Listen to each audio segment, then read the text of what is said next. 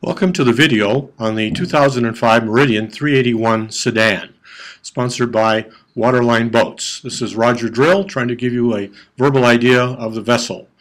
Now we're looking at the aft section of the vessel, bordering through the transom or over the side. There are built-in steps make it easy access to either go forward or into the vessel.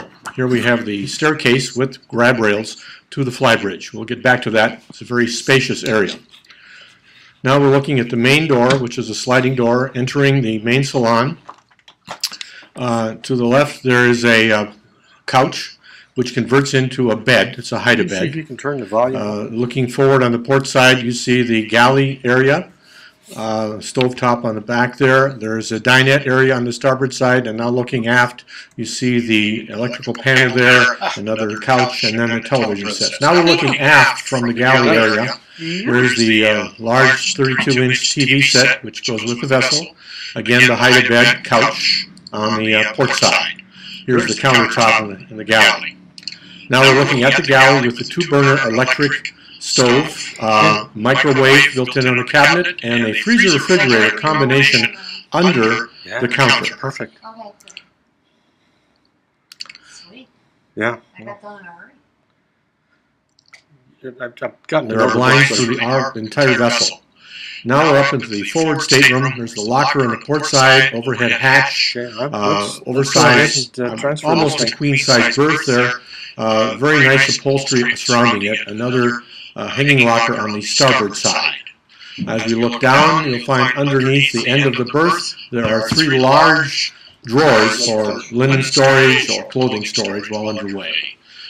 Here we again are looking down into the second stateroom, which is kind of a crawling arrangement. I think the V berth or the forward berth is more comfortable, but this is a good large area in the area forward on the starboard side. You can see the hanging locker there, some ventilation on the starboard side.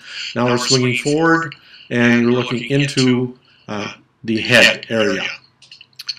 Going down to the sink, shower there straight ahead, and back over to seeing the vacuum flush toilet and the sink, and again ventilation. Here we are going up the stairs to the flybridge. Easy to move up there, lots of grab rails.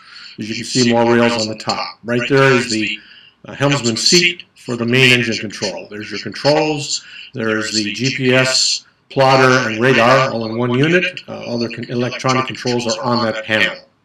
This is a twin-engine, 330 horsepower Cummins-powered engine with an Onan 5 kW generator. Large seating area in the flybridge is very comfortable. You can put several people up there.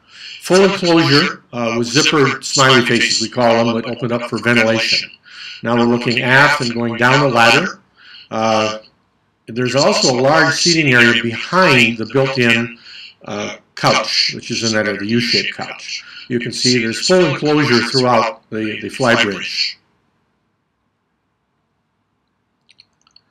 Looking down again at the seating area, cushions are in very good condition. Thank you for viewing our video on the 2005 Meridan 381.